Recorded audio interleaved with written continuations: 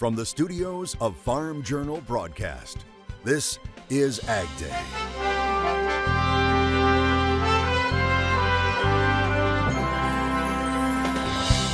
Honoring a legacy by keeping a tradition going. He had a passion. As we remember all who served and died fighting for our country. He said he wanted to build a museum that would be a tribute to all the men he fought with. As war rages across the sea, Ukraine is fighting for their freedom, but they're also fighting for their lives. On this Memorial Day, right now on AgDay. AgDay, presented by Pioneer. What's next happens when the name on the cap matches the power of one's purpose. Pioneer. What's next happens here. Good morning, I'm Clinton Griffiths. On this Memorial Day, we honor and remember those lost in service to our country. While half a world away, another war is continuing, one that is being fought with the front lines, sometimes being farmland. We're talking about Russia's war with Ukraine. An Illinois farmer and philanthropist, Howard G. Buffett, is working to help farmers in rural communities there survive and rebuild. In partnership with the German Marshall Fund, in April, Buffett traveled to Oklahoma City to meet with farm groups and city business leaders as part of his multi-state whistle-stop tour for Ukraine. The motion to concur in the House amendment to the Senate amendment to H.R. 815 is agreed to. When our allies are stronger, we are stronger. As President Biden signs the latest aid package for Ukraine, the war stretches into another month. With spring planting arriving, farmers there are struggling to maintain production, infrastructure, and markets. As a farmer, when I travel across Ukraine and meet with farmers and go to farms, it's pretty amazing to see the devastation. Howard G. Buffett has traveled to Ukraine on 11 different occasions to see for himself the challenges facing farmers in the region. Keeping, fertilizer moving and seeds moving and chemicals moving and even parts for tractors and combines. I mean, that value chain has to stay in place and be able to operate. And I think it's got more and more stress on it today than it did, even last year. At last count, more than 85,000 pieces of farm equipment have been destroyed. And the State Emergency Service of Ukraine now says 25% of the nation's total landmass may contain explosives. Landmines are a significant issue across the country in terms of affecting agriculture, and of course that affects the economy. During the conversation with agricultural leaders in Oklahoma, Buffett shared his view from the front lines. One of the things that is kind of disheartening to me as a farmer is if you look at the occupied areas that Russia has in Ukraine, this last year it was estimated that almost 28% of the wheat production in Ukraine came from those occupied areas. So you have Russia using farmers in those areas to actually fund the war against Ukraine, which is pretty hard to imagine, but it's happening. That wheat coming from Russia and Ukraine is an area of concern for Oklahoma wheat farmers in the room. If you look at the export numbers from the Ukraine area, there's still a lot of wheat being shipped out of that area. So from your standpoint, do you feel that's just grain they have in storage from previous years that's being shipped out, or do you think there's still a lot of wheat production going on in that country? I've been pretty shocked at the amount of wheat they've been able to ship out. Ukraine is probably selling grain at below the cost of production right now, and they're doing it because they have no choice. Their cheap grain is putting us at an extreme disadvantage because their grain is competing against us. People are simply trying to survive, and that's what they're trying to do. It was really enlightening for me to be, as an Oklahoma leader, to come to this meeting and hear what Mr. Buffett had to say. And I don't get in my tractor to go plow the ground to worry about a landmine. These people have bigger problems. I think the takeaway today is it's eye-opening to actually be able to talk to somebody that's had boots on the ground, been there in person, talking with the farmers, individuals over in Ukraine, and seeing the things they go through. As the war continues, the financial and logistical hardships are putting millions of farm families and businesses at risk. Ukraine can't give up. Ukraine doesn't have an option. I mean, Ukraine is fighting for their freedom, but they're also fighting for their lives. As the U.S. sends additional military aid, the Howard G. Buffett Foundation has given nearly $600 million in food, support, and equipment. It's one of the few times, well, it's the only time, I would say, in my life that I had to decide, are we going to step up? And if we step up, then we have to step up big. We all have a cause. What's your cause? What's my cause? This is his cause. But what's your passion and what are you doing? And so, to me, that maybe brings it to a little more home. From room to room, city by city, it's a message from the front lines where the view of the war's real cost hits home. If you want Ukraine to win, we have to give them what they need to win. We've given them enough to fight and die, but not enough to fight and win. Coming up, taking technology to the next level.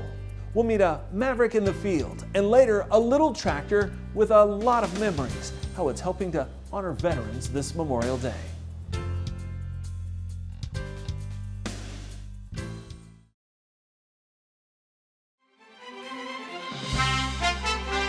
Technology is changing farming in so many ways, and some farmers are embracing that change.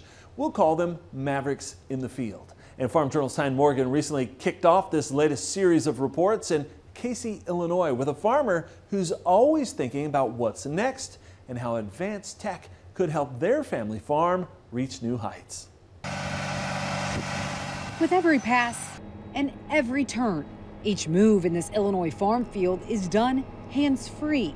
That's what I think really makes this great, is that you can do all this and you can focus more on just watching the planter. It's hints of automation Heath Husinggay has fully embraced. And half the time, I'll just sit sideways in here and I don't have to worry about turning. I know if I have an obstacle coming up, it'll tell me.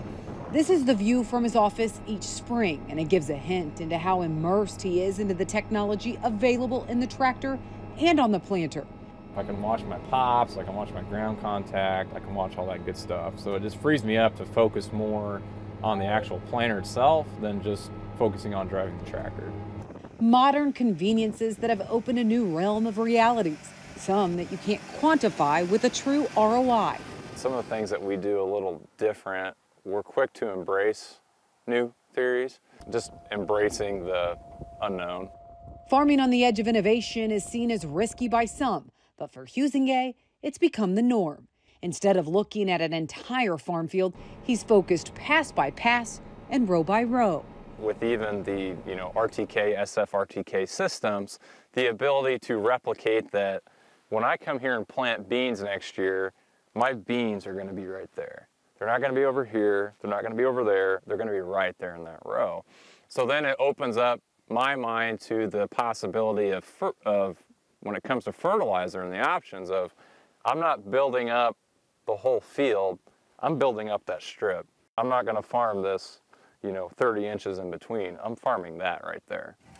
He's also growing more precise in how he farms, but he's still willing to push the boundaries and try new things. Actually, just over here on this 40, I had this wild hair. I had read this report that guys were doing skip row corn, and I thought, you know what, we're going to make this work. So I think I planted 2 rows, turned one off, 2 rows, turned one off, 2 rows, turned one off, all the way across the planter.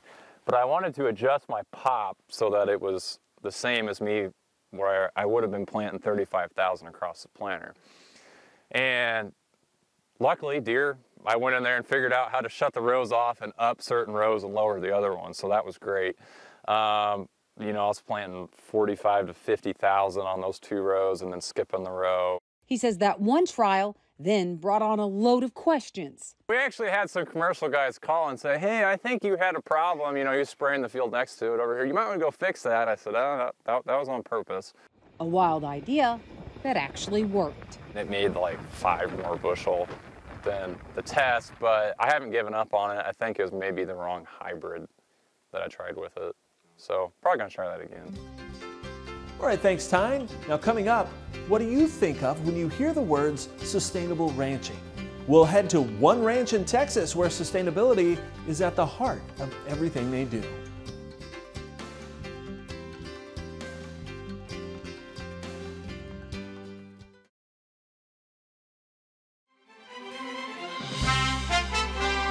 As Agriculture continues to transition into a new era of climate-smart systems. Farm Journal's Trust in Food division is working with beef producers to develop sustainable production systems. And as part of that journey, those producers can participate in a nationwide tour highlighting industry-leading operations. Now, Farm Journal's Michelle Rook takes us to Texas, which was the first stop on the tour. The dream for the ranch started nearly 40 years ago when G.C. Ellis purchased the first 450 acres near Roston, Texas. Over time, over that 40-year time span, it's grown to about 3,000 acres. And so I'm the second generation that's on the ranch that's trying to come along and learn from my dad and our ranch manager. Today, the Ellis family is focused on continuous improvement through regenerative grassland and range management that fosters biodiversity. The challenge is the ranch is on the convergence of two broad ecological regions with thin and deep soil types. But with technical assistance from NRCS, they've developed an adaptive grazing system that promotes soil health. What we need to do as managers is do a good job grazing those plants to make the plants more healthy, and in turn those plants feed the microbes, and in return for that those microbes make more plant nutrients available. So it's a cycle that it keeps expanding over time and making the operations more sustainable. The well-being of their cattle is also the key to a better meat product, and so the G-Bar-C Ranch focuses on low-stress handling, animal health, and nutrition.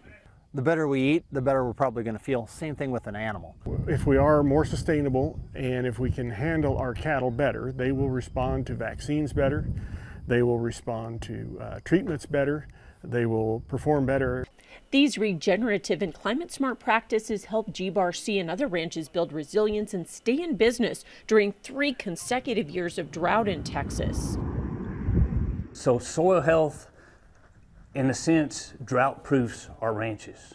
If our soil is healthy, it can take in more water, so we have a higher effective rainfall, and we have healthier plants that are better able to withstand the drought. They have this conservation ethic and this well-being in themselves that they're wanting to give back not only to their family and operation, but all Texans.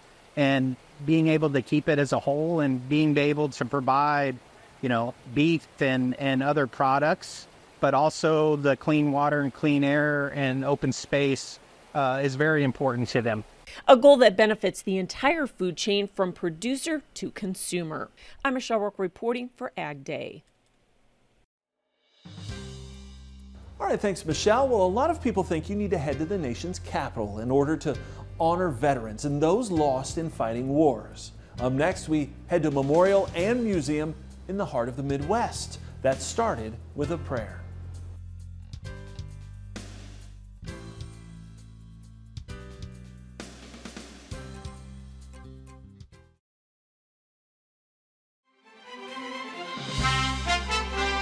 It started as a prayer from a soldier during World War I, and it has grown into a memorial and museum to honor all who served the U.S. in conflict. This morning, in honor of Memorial Day, we take you to a museum near Fort Wayne, Indiana, where no veteran will ever be forgotten. Amid the fire and flash of battle in World War I, an 18-year-old Eric Scott focused on the future.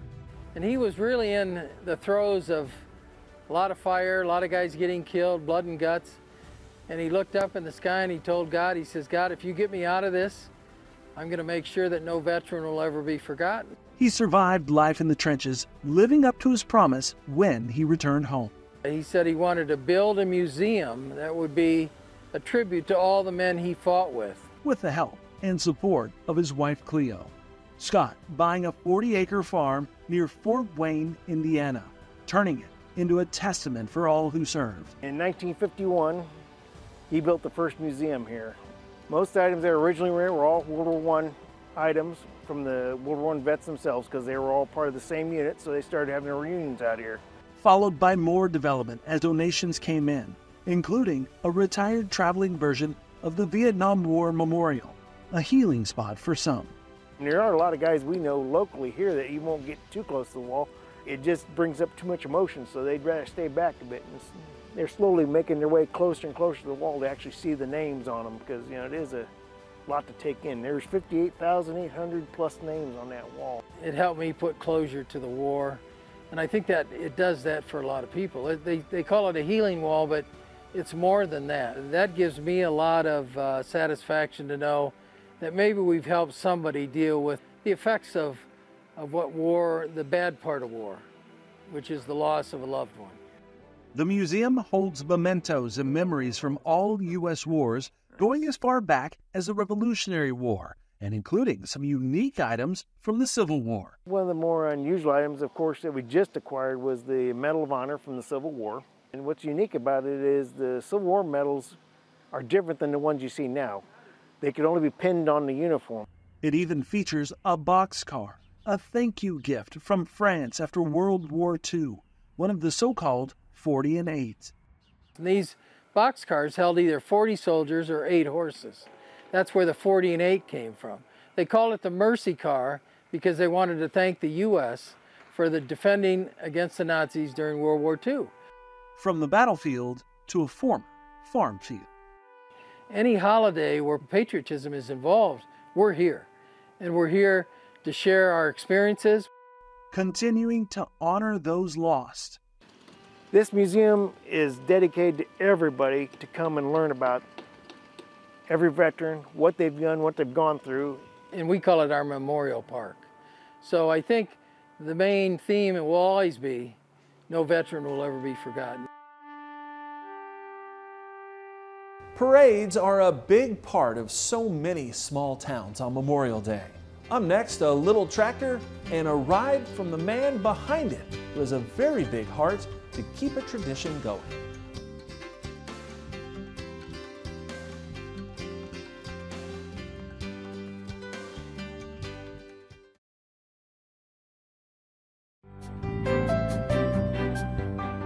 A tiny John Deere tractor is making a big statement this Memorial Day. Farm Journal photojournalist Mike Byers has a look at this historic tractor that is honoring veterans and a legacy of friendship.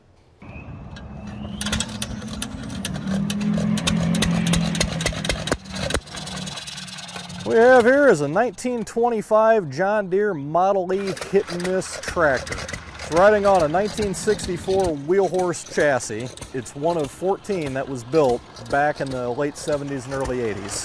It was built by a good friend of mine and his father, Roger Tinney, and his dad, Hugo. They began in 1963, and they just had a passion for hit and miss engines and wanted a good way to take them to shows and display them. Hugo came up with a way of mounting these engines on a tractor chassis to make them a little bit easier to move around and drive them and ultimately make them a better display piece. Roger and I go way back. I'd known him about 25 years. He started to fall into declining health. He sadly passed away on April 12th of this year. But June of last year was the Classic Green reunion. The Model E hit and miss engines were one of the features that they had down there. So I knew that Roger still had this tractor, and I asked him one day if I could take that tractor down and show it there on his behalf. And over the course of this past winter, I took it and completely disassembled it. I sandblasted everything that needed to be down to bare metal and gave it a professional level restoration, and continue to show it on his behalf, and hope to continue to do so. Well, Roger had a little club that called itself the Americana Antique Engine Society, and today it's defunct, but Roger was the self-proclaimed leader of it and did a good job. Today in parades and shows, I still carry around the sign and the banner that say Americana Antique Engine Society in his memory. He had a passion, and that passion was preserving the industrial history of our nation. He wanted to pass this on to the next generation, and that's something that I feel is extremely important. And I do this for him. His spirit lives on with this tractor, and so help me, I will show it as long as I can. And our thanks to Mike Byers for that story. Now that tractor will roll in the Memorial Day Parade in Mishawaka, Indiana. And that's all the time that we have this morning. We're sure glad you tuned in. From all of us here at AgDay, I'm Clinton Griffiths. Have a great day.